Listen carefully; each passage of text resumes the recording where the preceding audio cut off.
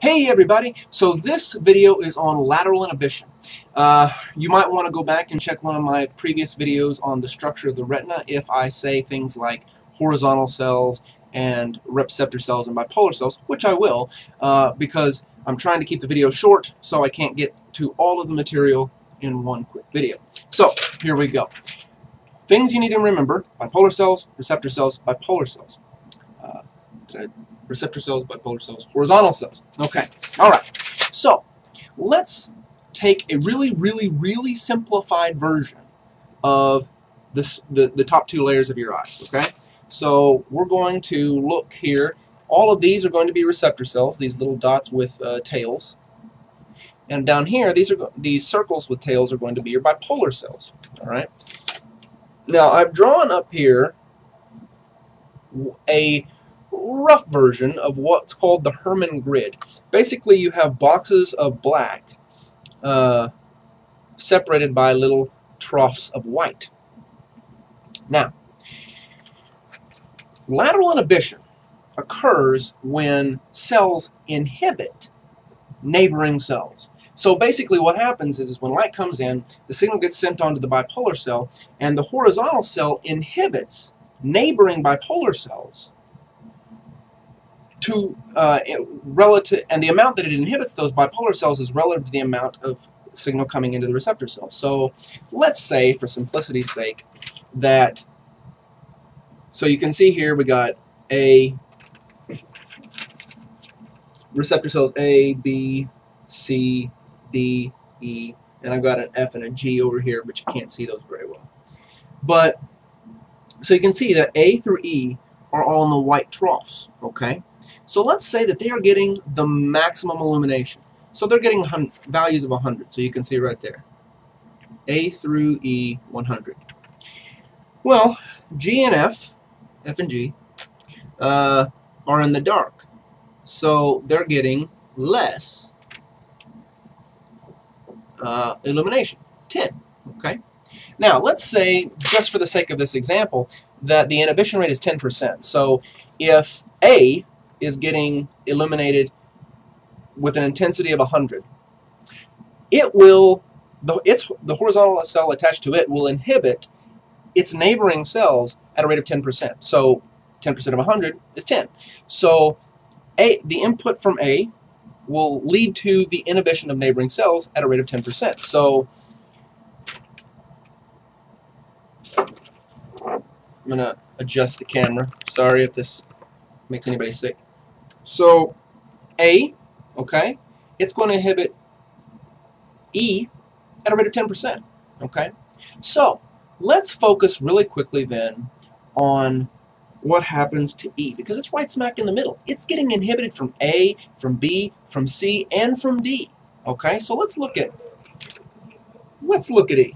Okay, so remember, E is getting input of 100. Okay, but it's getting inhibited by D, B, A, and C, which all are getting input of 100 themselves, 10% of which is 10. So E, which had an initial activation of 100, is getting inhibited by 10 from A, by another 10 from B, by another 10 from D, and by another 10 from C.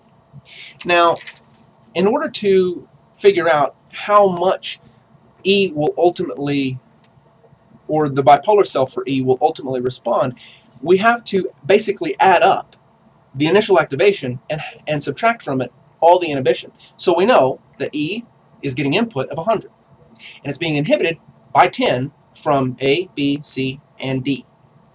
That means that E has 100 minus 10 for A, down to 90, minus another 10 for B, down to 80, minus another 10 for C, down to 70, and minus another 10 for D, down to 60. So E,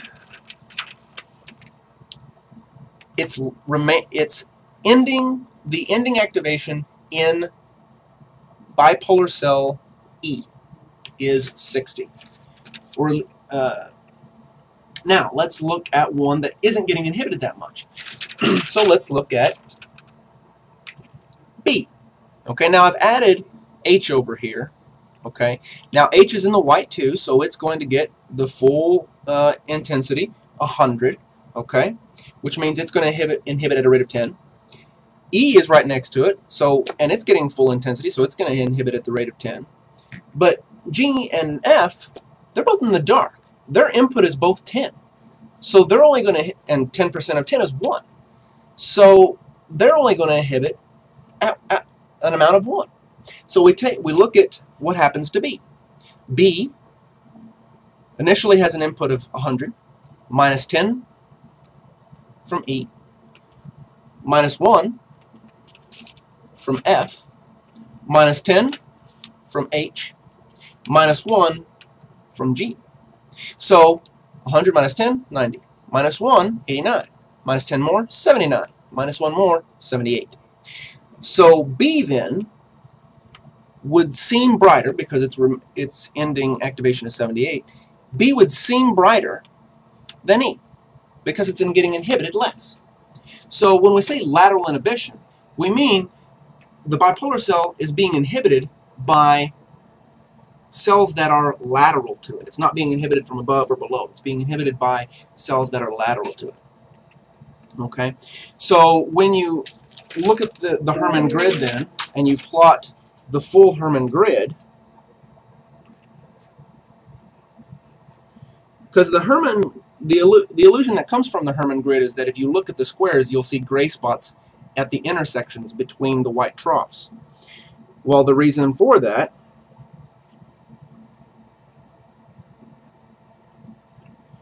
is that process we just looked at. So now if we look at the activation of D, A, E, C, and B, it would look like this. So the center, the area of the intersection, has an activation of 60. It's E. B has an activation of 78 because it's in one of the troughs. Well, A would work the same way as B, D would work the same way as B, and C would work the same way as B. So the troughs would each amount to 78. E, the middle, would amount to 60. So the center, the intersection, is getting inhibited more. And so its net activation, or its ending activation, is smaller. So it appears dimmer. All right. I hope that this video helps. Let me know if it does, or if it doesn't. If you have any more questions, be sure to send them my way. Take it easy.